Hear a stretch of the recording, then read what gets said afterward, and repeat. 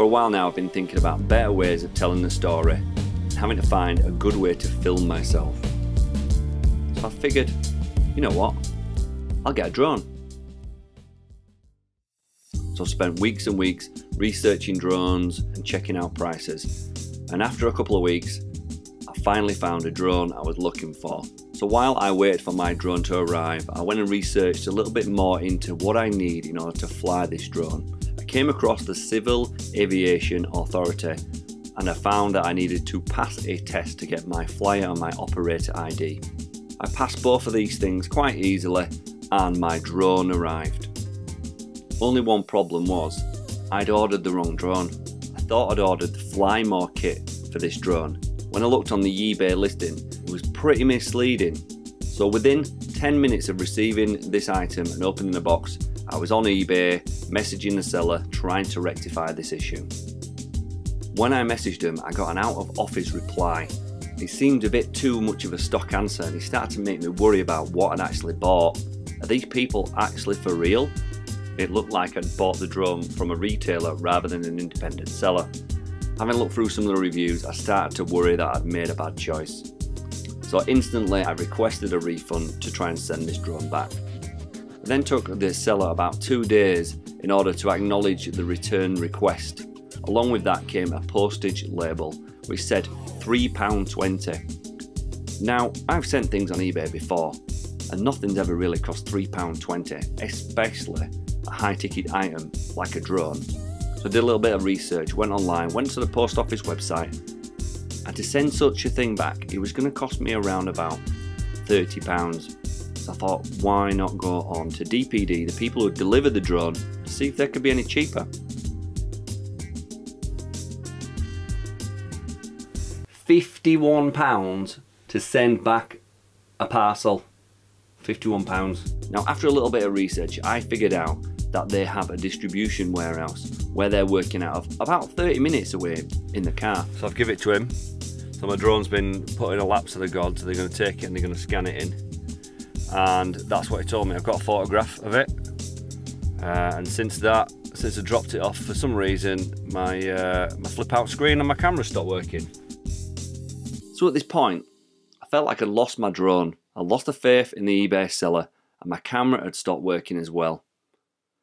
I had to drive away from the distribution centre, pretty down on my luck. And that's at the point where I really just wanted to stop filming this vlog altogether. I started to regret buying this drone. Totally. So the drone saga continues today. We are now on like day 4, day 5. Yesterday we went to the distribution centre and dropped off the parcel, which you've seen already, and we've still had no response via eBay messaging. I have messaged him to say that I've dropped the parcel off personally. I've also sent him a picture of the parcel in the door of the distribution centre. And there's just been absolutely zero communications with this eBay person. I mean, this is a business eBay person. This is not just like a single seller. They're like a big outfit. So this morning, after not receiving a single message back, I went onto the eBay app and started a conversation with the guys at eBay just to try and get a leg up of where things are at. What you should have done is posted it. But we all know why I've not posted it, because it's like 50 quid. £51. But the tracking side of it, you get a tracking number, and that's what you need to be able to prove your postage. Because I haven't got that, they advised me to do these 2 things. Drive back to the distribution centre, which is about half an hour in the car, ask for the parcel back, and ask for the seller's details. And the words that they used was quite laughable. You tell them that they have to give you your parcel back, and they have to give you the seller's contact details. Have to. I don't know what world people live in, but people don't have to, do they? So anyway, so rather than driving up the motorway, I decided to get in contact. So I'm now waiting for a phone call back. So the person at the distribution centre has got back to me to say that the parcel is now being processed and I will be receiving my refund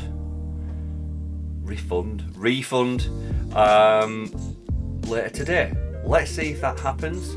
I've now got a number for the centre. They found my parcel, so we're on the right track. But it doesn't get me a drone, any of this, does it? We'll have to see what happens next. After a few days of waiting around for some kind of reply from the seller, I got a response. That response said, once we receive the package in our warehouse, we will process the refund. And I was like, hang on a minute. Didn't I just mention in the previous message that I dropped off this parcel to the warehouse and I've actually sent you a photo? A few days later, I finally got the confirmation I was looking for. My refund was being processed. And while all this was going on, I managed to fix my camera and found a shop with a refurbished drone. So I took a short trip down the motorway once again, picked up this drone, brought it back, unboxed it. I am happy to say that this drone is absolutely amazing. It's got all the bits, the propellers and the batteries that I was looking for in the original drone, and the refund is back in the bank account. So after watching a tutorial by Jevon Dovey on how to fly my Air 2S, I thought it was time to take a flight on the local park.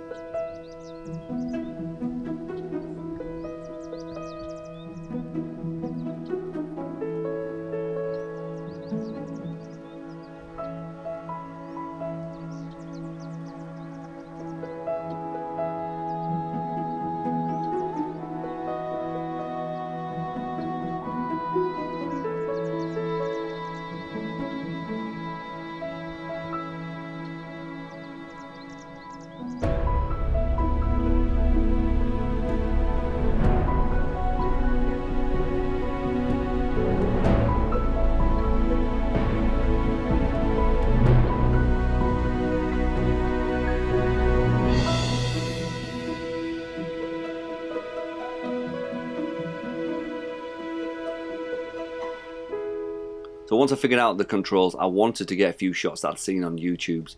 Things like active tracking and following the car. There are some pretty cool things you can do with the drone these days. After I figured out how to do some active tracking and got the shot I wanted, I thought to myself, it'd be a good opportunity to grab some aerial shots of the amazing Yorkshire countryside. And this is where it all went a bit wrong. Firstly, I did not think about the wind. Secondly, I didn't realise how cold it was. And third, once I'd set off, the light changed. I could no longer see the drone, so I quickly turned the drone around and had to look at the controls to try and find my way back. The thing is, I was now flying into the wind rather than away from the wind, and it was twice as hard for the drone to come back. The battery started failing rapidly, plus with the freezing weather, it just did not help the problem at all. To add to this, the controller started shouting at me to land. It's like, land the drone. Returning to home, we're going to land now. The home point had not been set for where I set off with the car because I'd tried to do an active track shot. I could not see the drone, so I tried using the map to try and get me back on track.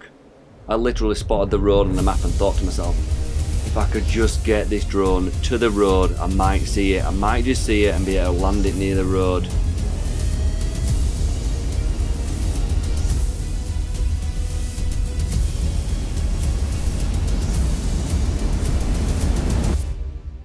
And there it was. Just like that, I could see it. It was there. I walked towards the drone and landed it at the side of the road. 8% battery remaining.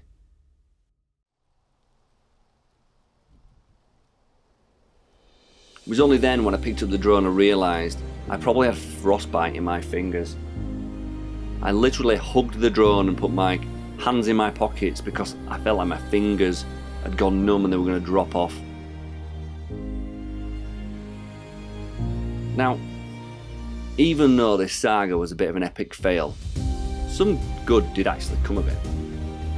Firstly, I'm going to leave you with this, the drone footage. Now, if you didn't know this story, you might think I just grabbed some stock footage. I put up some epic music over the top. We both know that's not true. And secondly, I learned a few valuable lessons about drones. Always think about the weather conditions before you fly. Wind and cold can change your flight from fun to scary quite quickly. Losing the sight of your drone is easier than you think. Don't get overconfident trying to get epic cinematic shots. And lastly, always check on eBay before you buy something. You might be able to save unnecessary time messing about.